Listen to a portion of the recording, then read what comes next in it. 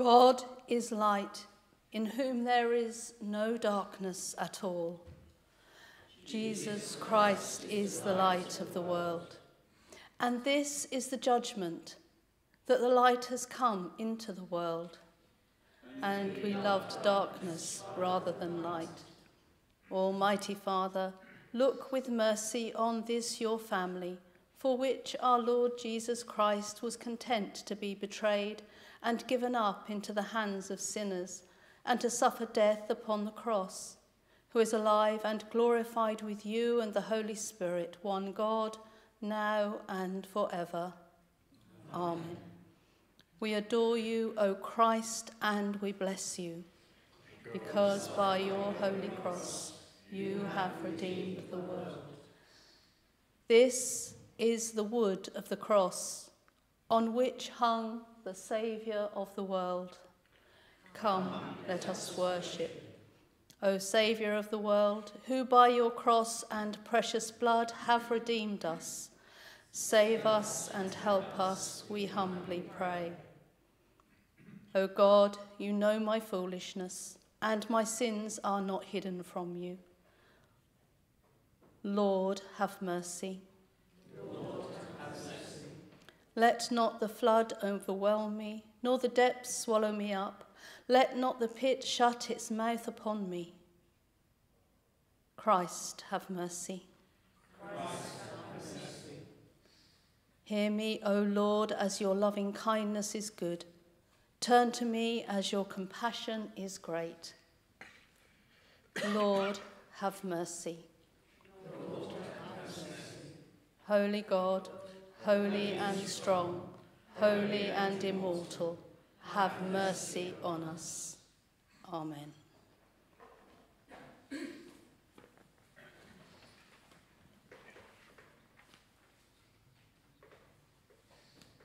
reading from the Gospel.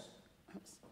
Our choir anthem today is There is a Green Hill Far Away.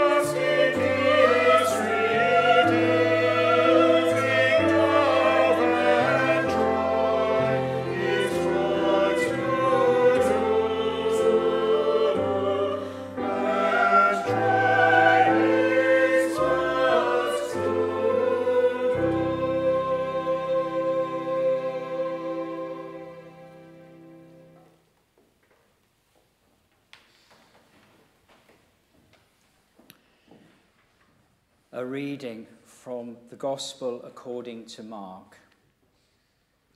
They went to a place called Gethsemane, and he said to his disciples, "Sit here while I pray." He took with him Peter and James and John and began to be distressed and agitated. And he said to them, "I am deeply grieved, even to death. Remain here and keep awake."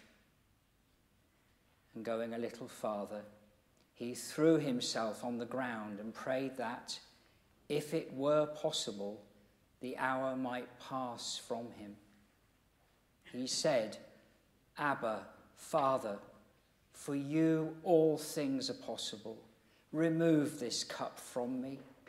Yet not what I want, but what you want."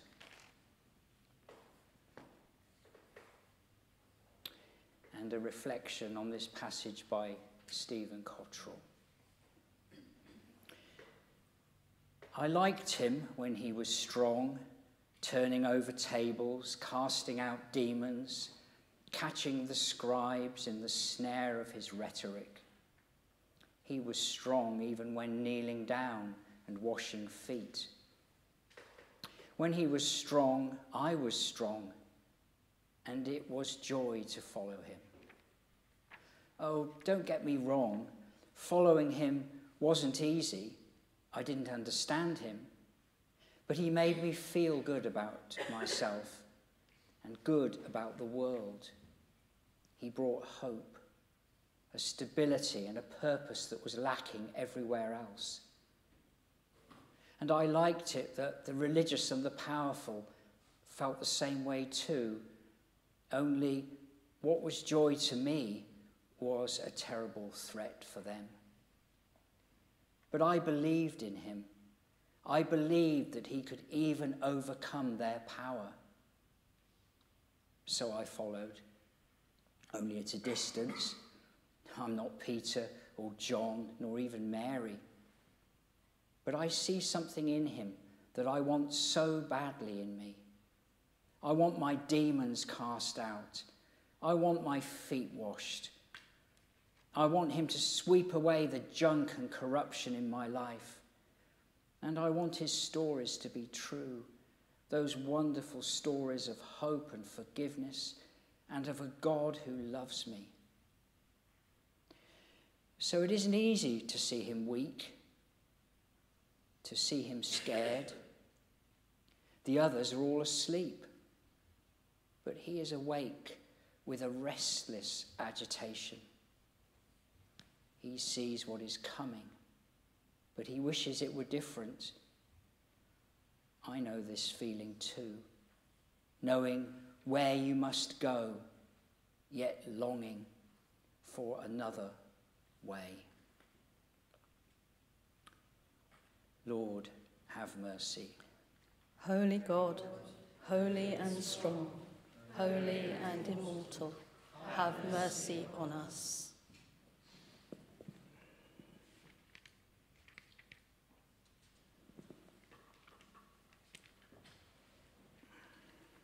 Jesus, betrayed by Judas and arrested. Immediately, while he was speaking, Judas, one of the 12, arrived, and with him there was a crowd with swords and clubs from the chief priests, the scribes, and the elders. Now the betrayer had given them a sign, saying, "The one I will kiss is the man.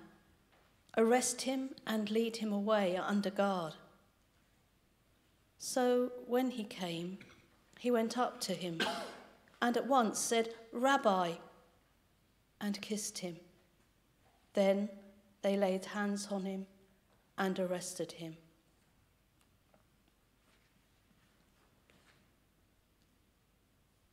They laid hands on him. Here's the thing.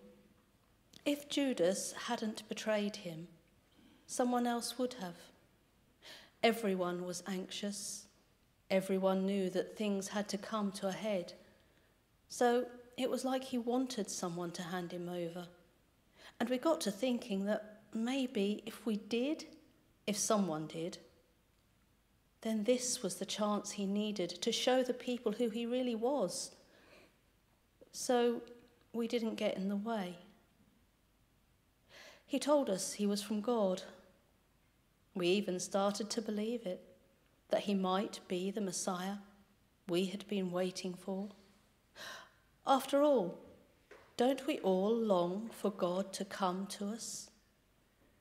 So this was his chance, a chance to demonstrate his power, a chance to weave the magic of his words, the ones that had so entranced us. But it isn't working out that way. So it is convenient to dump the blame on Judas, even when the truth is far more complicated, far more uncomfortable. Because I have betrayed him. I have betrayed him in 1,000 little ways by all my acts of egocentric self-promotion, by my failure to love, and by my refusal to wash feet, because I want things my way, not his. He taught me that I will gain life by losing it, but I can't accept that. I still cling on to what I've got, and I'm ready to dump him if necessary.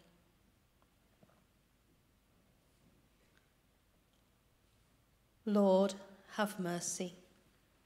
Holy God, holy and strong, holy and immortal, have mercy on us.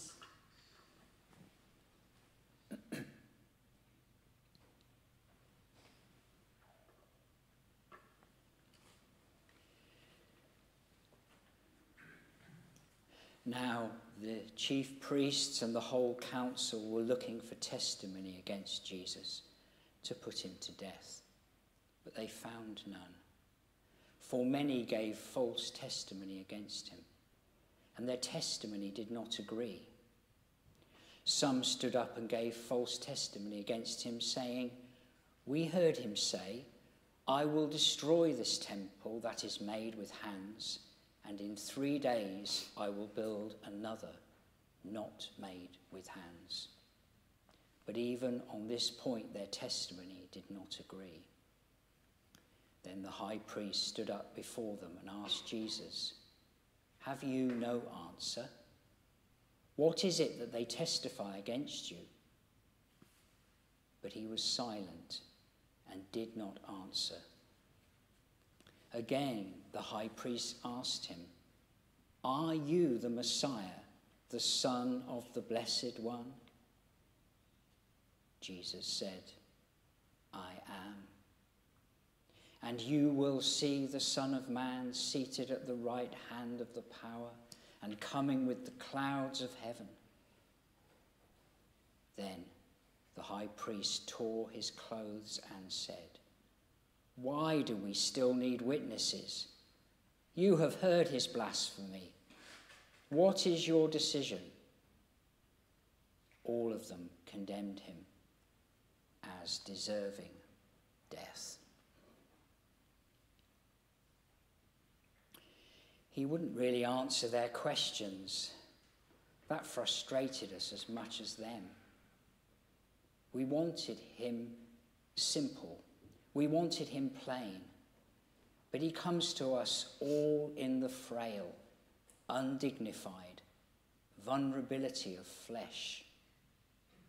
"I am." That's what he kept on saying. "I am the bread. I am the vine. I am the truth. I am the way." That was all he had to say when they arrested him. "I am he." And it was all they needed him to say, to kill him. For these are the words that God said to Moses when he refused to answer his questions straight. "I am who I am. I will be what I will be." So they didn't look for anything else. They missed the overwhelming silence of his presence before them, which was, if they could have seen it, the breath that is taken between one movement of the dance ending and another about to start. I didn't see it either. I too was disillusioned. I too was unprepared for the music he would sing, though I am learning that he is like bread, broken, and he is like wine, poured, and he is a truth I never dreamed of. He is a way I find it hard to follow. How is it that the way to life leads straight to dying? Lord, have mercy.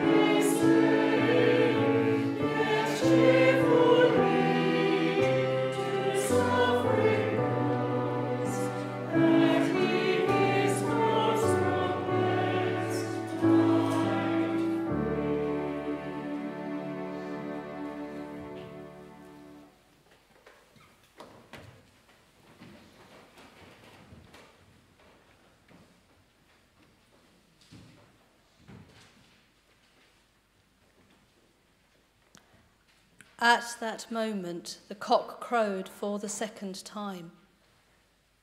Then Peter, remembering that Jesus had said to him, "Before the cock crows twice, you will deny me 3 times." And he broke down and wept.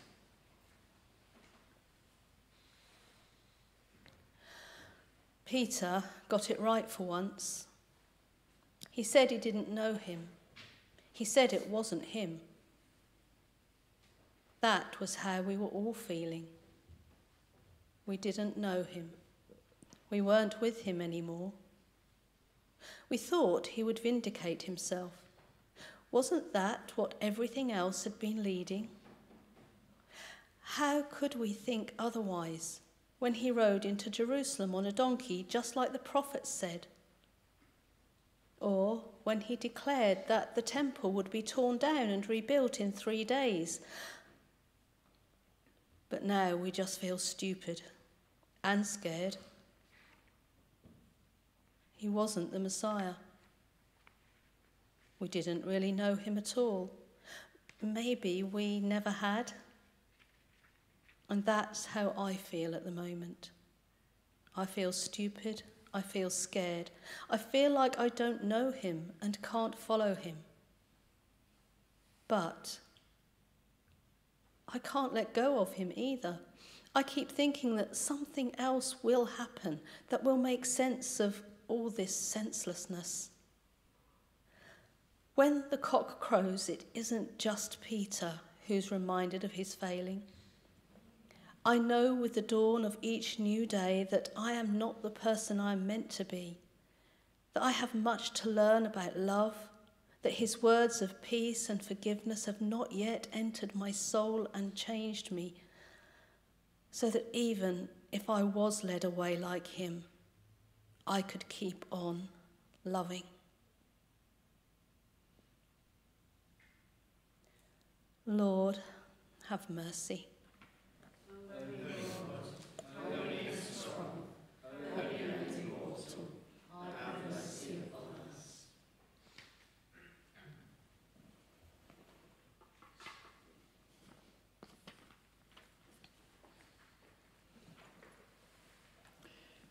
Pilate asked them, "Why?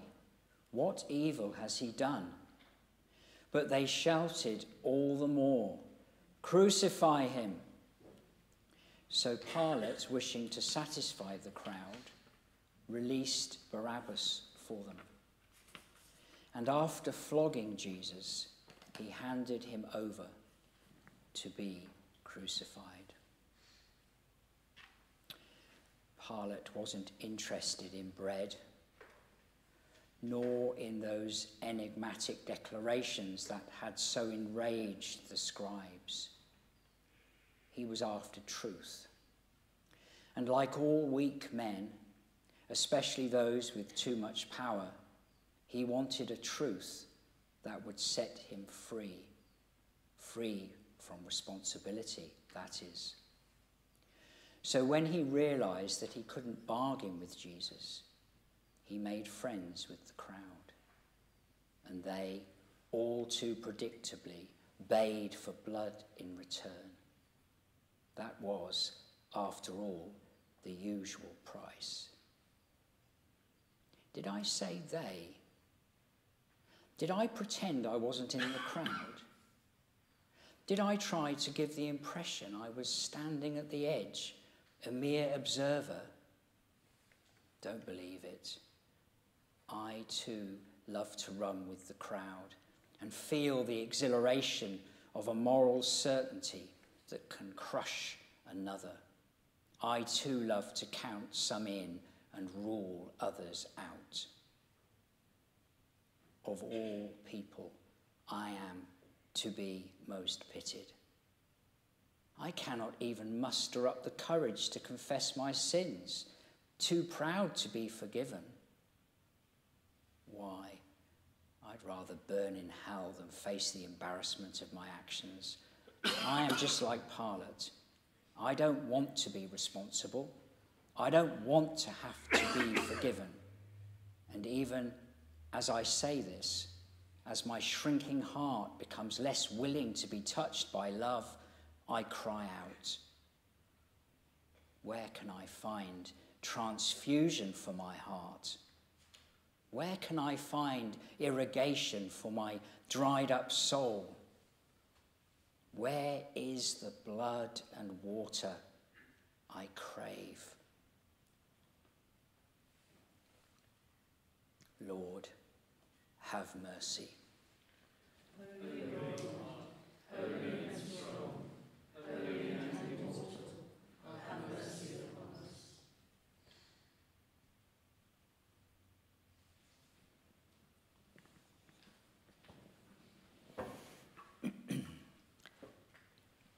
And they clothed him in a purple cloak, and after twisting some thorns into a crown, they put it on him. And they began saluting him, "Hail, King of the Jews!" They struck his head with a reed, spat upon him, and knelt down in homage to him. After mocking him, they stripped him of the purple cloak and put his own clothes on him. Then they led him out to crucify him.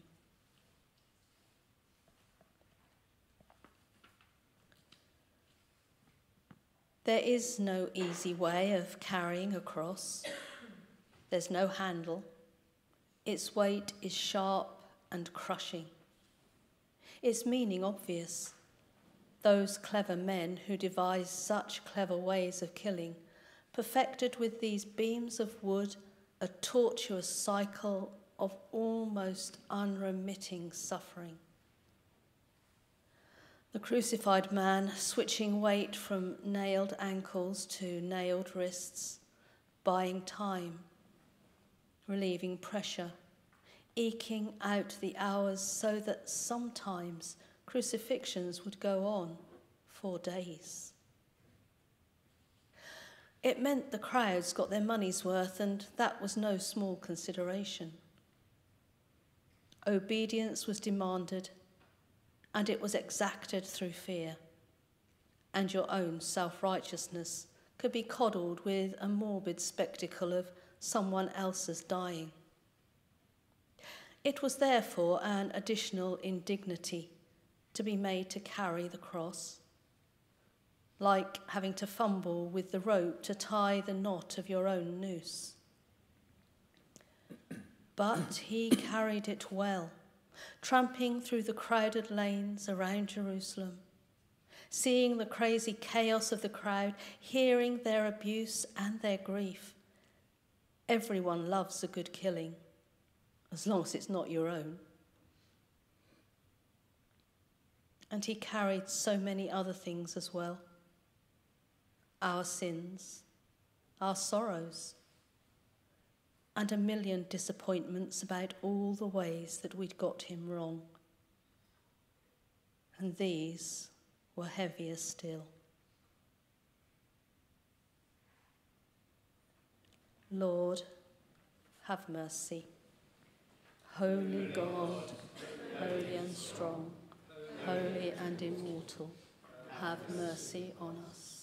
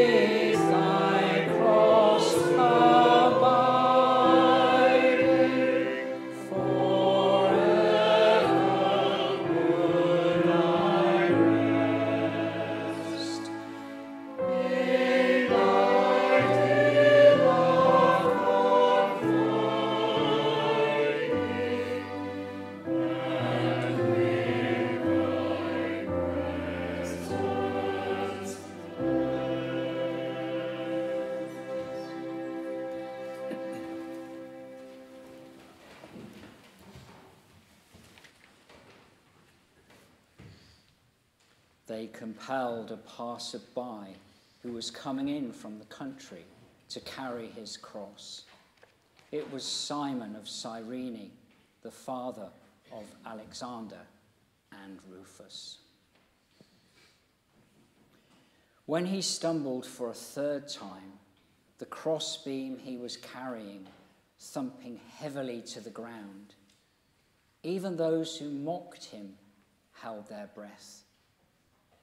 Was the spectacle going to end before it had properly started? Were they to be cheated of a nice long death? The soldiers were impatient. They had work to do and homes to go to. Someone was going to have to help. Their eyes scanned the crowd. Whom should they pick? And we all averted our gaze, begging the God we did not believe in to pick someone else. And the one who was chosen? Do not think of him as a volunteer. His eyes were down just like mine. He was just in the wrong place at the wrong time. Just not quite enough to hide. And they dragged him roughly to the front and gave him the cross to carry.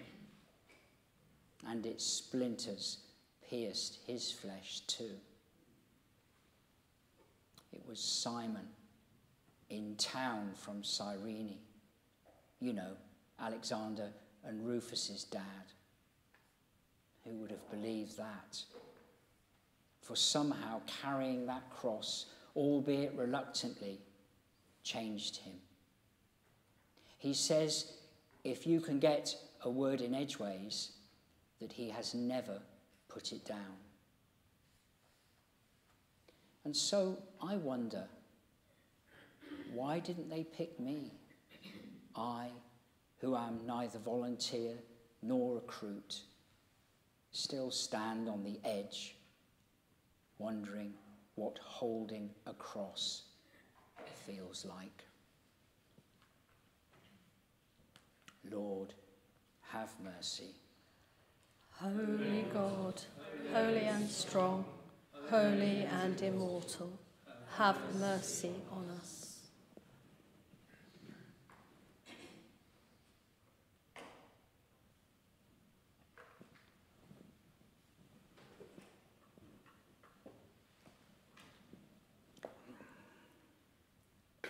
And they crucified him and divided his clothes among them, casting lots to decide what each would take.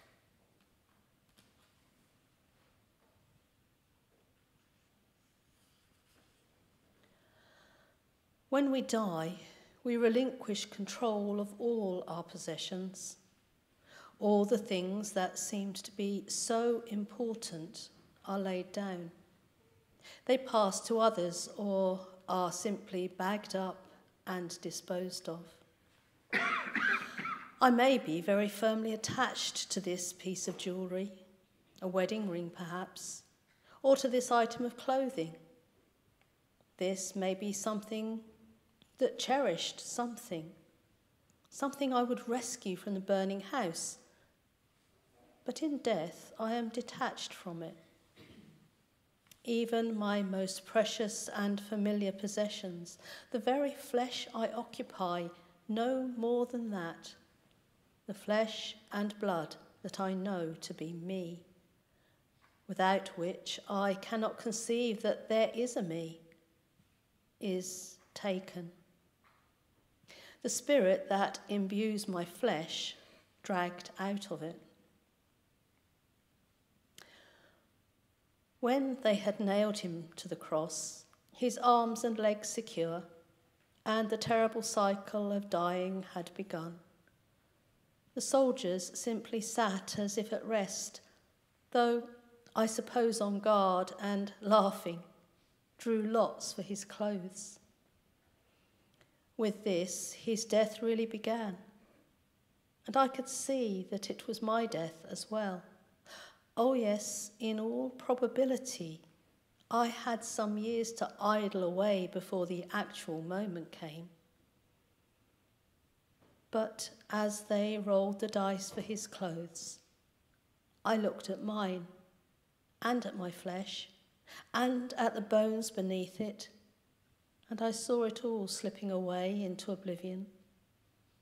Only the laughter of those who mocked remained, and his crying out.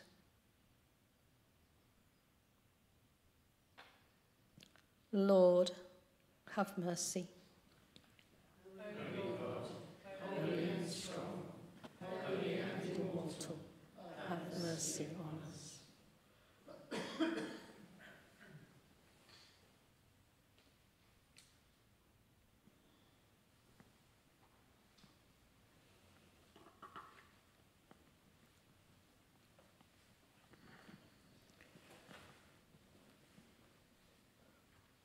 One of the criminals who were hanged there kept deriding him and saying, "Are you not the Messiah? Save yourself and us." But the other rebuked him, saying, "Do you not fear God, since you are under the same sentence of condemnation? And we indeed have been condemned justly, for we are getting what we deserve for our deeds. But this man has done nothing wrong." Then he said, "Jesus, remember me when you come into your kingdom." He replied, "Truly, I tell you, today you will be with me in paradise." When Jesus saw his mother and the disciple whom he loved standing beside her, he said to his mother, "Woman, here is your son."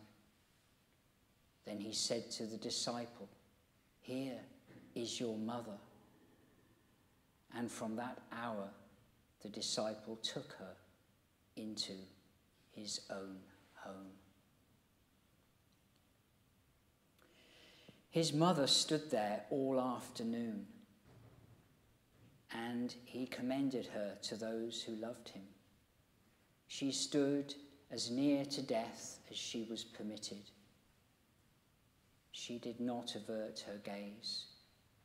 She did not flinch. The tears that would erupt were held against the levee of her determined vigil. It was as if a sword pierced her heart too when they pierced his. They saw each other like sons do with mothers and mothers do with sons. They couldn't embrace, but they were held together in the vice-like grip of love, and those who saw it knew it could not be undone.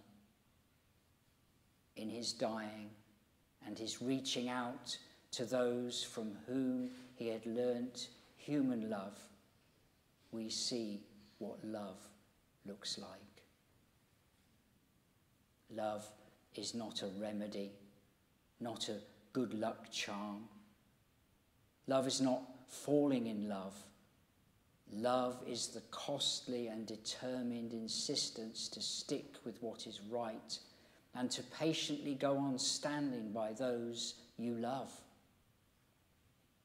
It was what was most infuriating that afternoon for those who wanted to rid themselves of him, even for my own embarrassed relief that following him might be over at last. He went on loving. He loved those who nailed him to the cross. He loved those who hung beside him. He loved those who mocked and derided him. He knew that the only way to conquer such evil was to love it to submission.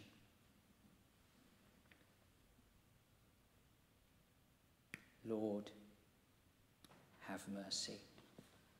Holy God, holy and strong, holy and immortal, have mercy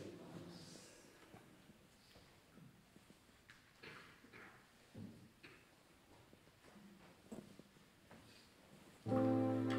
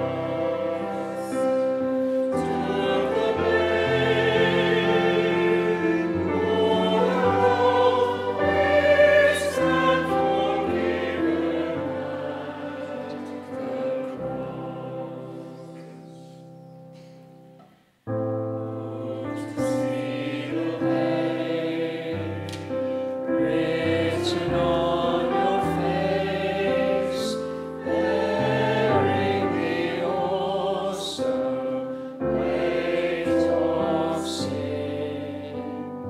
Every bitter thought, every evil deed, crowning your blood-stained brow. Is the power of the cross. Christ became sin for us, took the blame,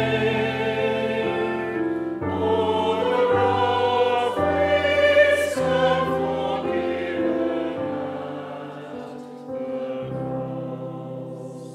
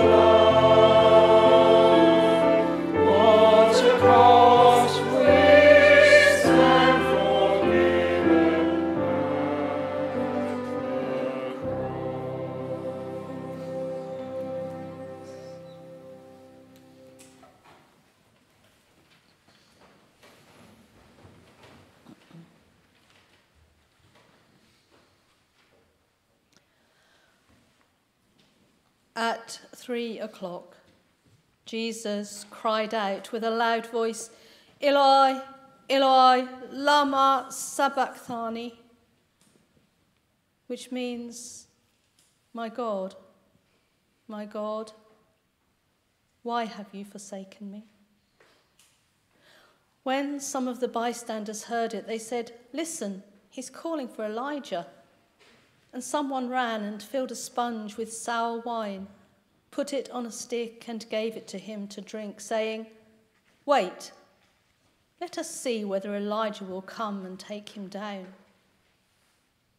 Then Jesus gave a loud cry and breathed his last.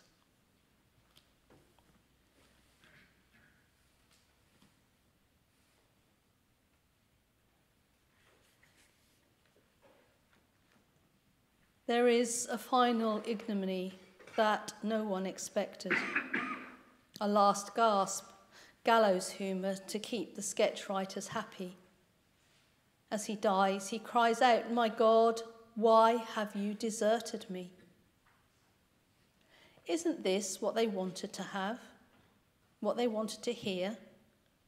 That the fancy preacher, with all his faux humility and big claims, was just another lost soul screaming out to God in despair and battering his fists upon the locked doors of heaven. But no one understands him, like they never did. They think he's calling Elijah. They don't hear his desolation, still less construe what I began to glimpse, that this howl of grief is the final plumbing of the depths of all that darkness, that his light comes to dispel. And here on this hill, on this cross, on this afternoon, the tectonic plates of the universe shift, and we are reconciled to God. God is in this dying man, and in this dying man experiencing the horrors and the grief and all the fears and isolation that is the daily currency of sin and death. For now, I can even see myself in him. He is dying for me. And in sharing in this death and in the consequence of sin, by succumbing to it, drawing the sting of its venom, all of it and forever, and in loving it, it is defeated. So the dying man gives up his spirit. It is finished, he says. Lord, have mercy. Holy God, holy and strong, holy and immortal, have mercy on us.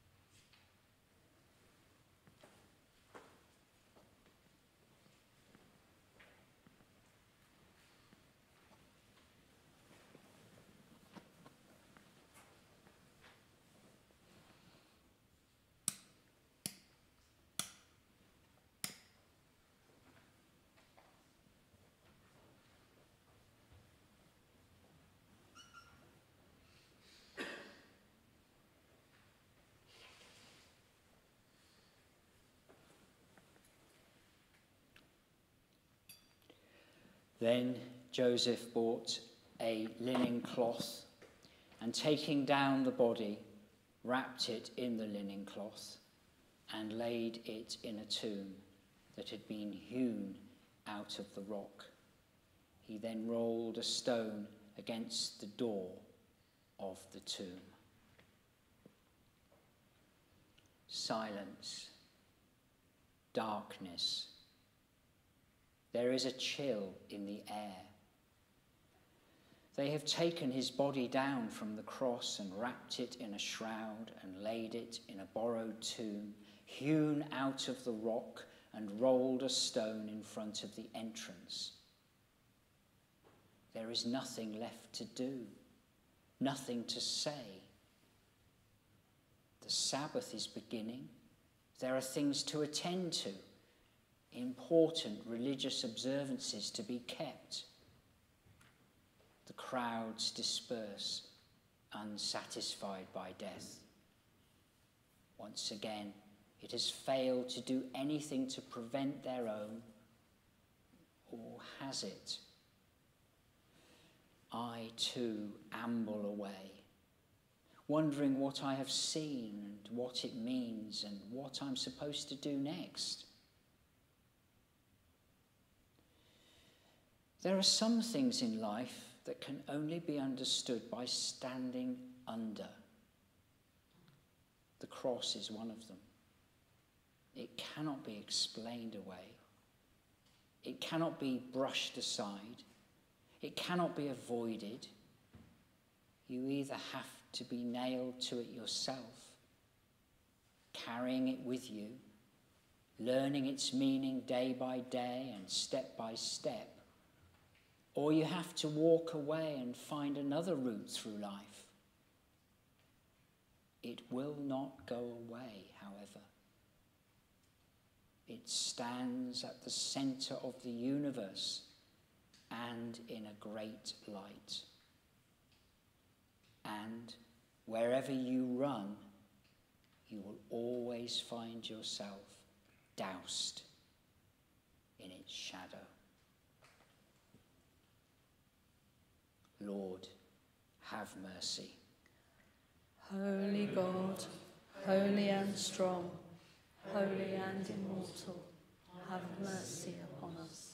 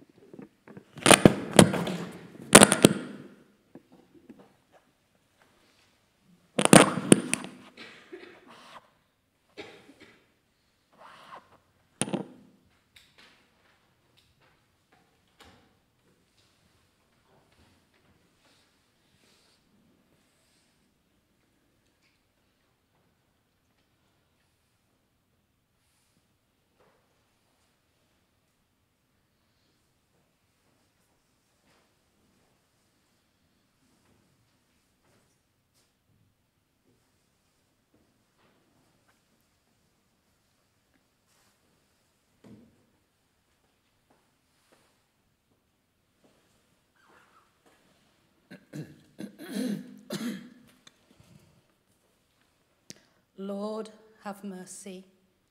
Holy God, holy and strong, holy and immortal, have mercy upon us.